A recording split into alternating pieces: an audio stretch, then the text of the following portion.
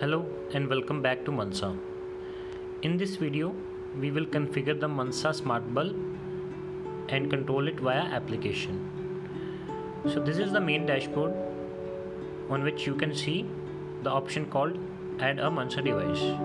Click on this button.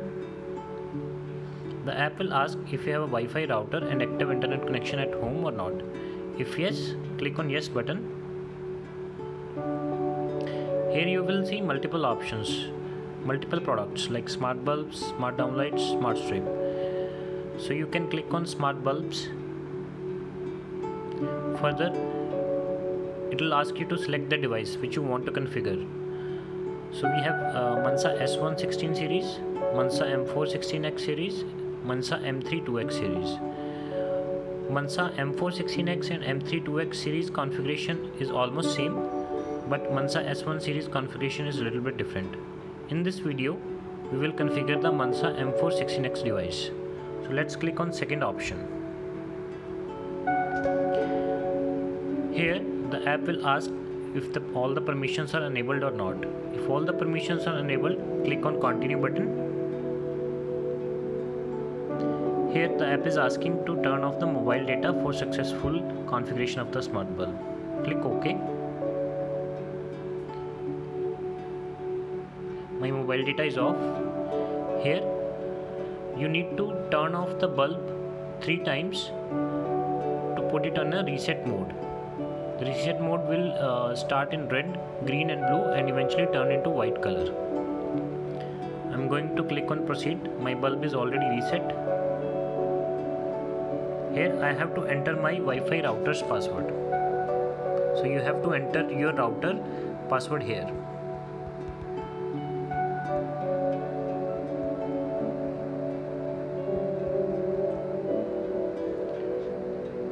You can also click on save password and click next.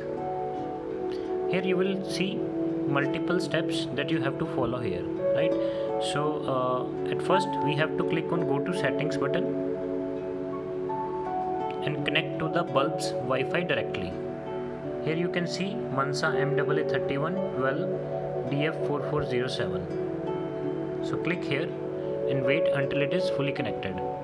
It says connected, no internet. That is fine. You do not need to worry about it. Click on back button. Now our button has turned to continue. Click on continue and the device configuration will start.